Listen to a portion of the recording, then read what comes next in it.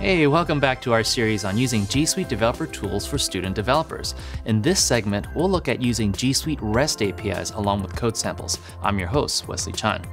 If you missed the overview video, check it out first, because there we show you how to get started, getting credentials, and creating projects using G Suite APIs.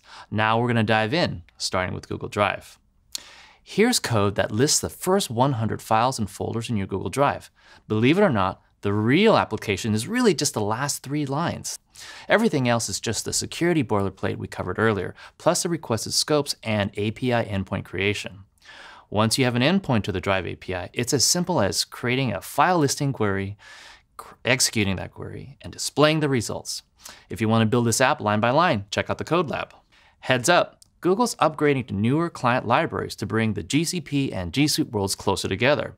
While the current libraries will stay operational for a while, you need to see how the code changes, so here's the exact same example but with the newer libraries.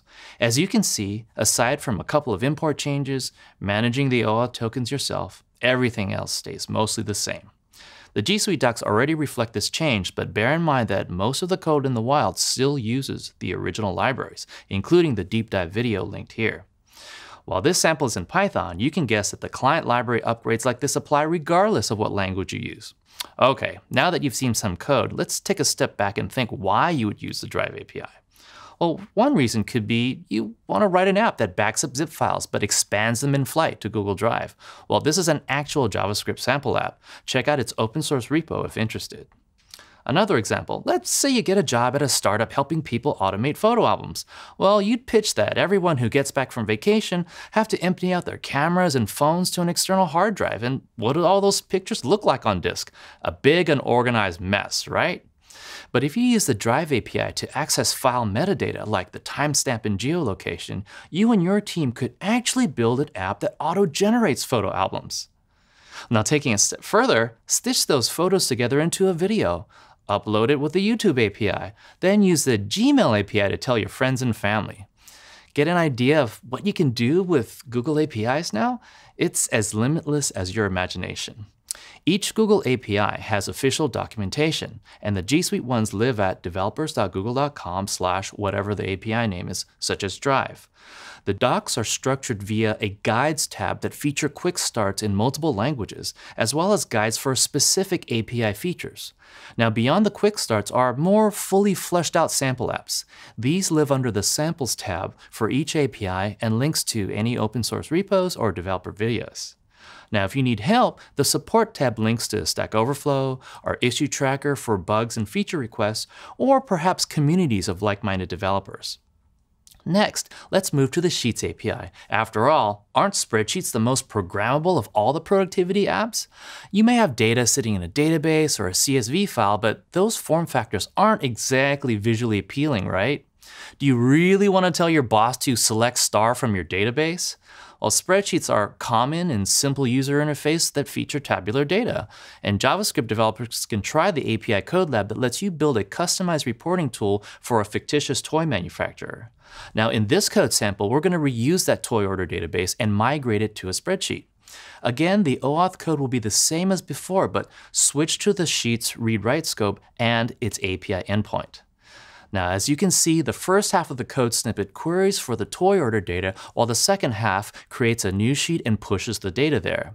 Check out the video for more on this sample. Don't forget to enable the API first. Moving on, why the Slides API? Well, the same reason as Sheets, but taking it a step further. Yes, Sheets is definitely more visual than a database, but isn't a slide deck the ultimate in visualization? Or maybe you're organizing your school's hackathon and want to create only one master slide deck when seeking corporate sponsorships.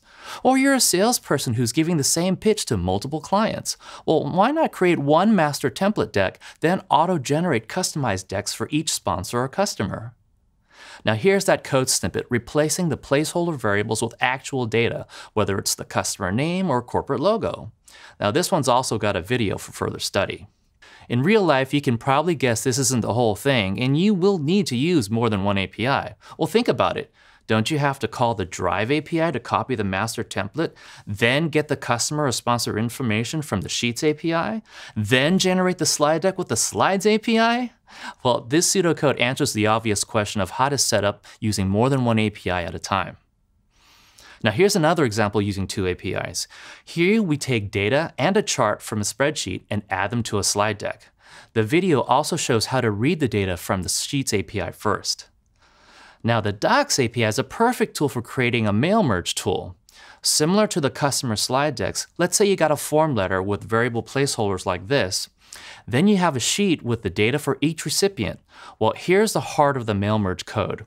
Look how similar it is to the slides example. Once you copy the master template doc and read the data from the sheet, it's not much effort to fill in those variable placeholders. Now, this video doesn't go over the code, but you can get a link to the app's open source repo. Once it's done executing, you should have an individual Google Doc with all the substitutions made.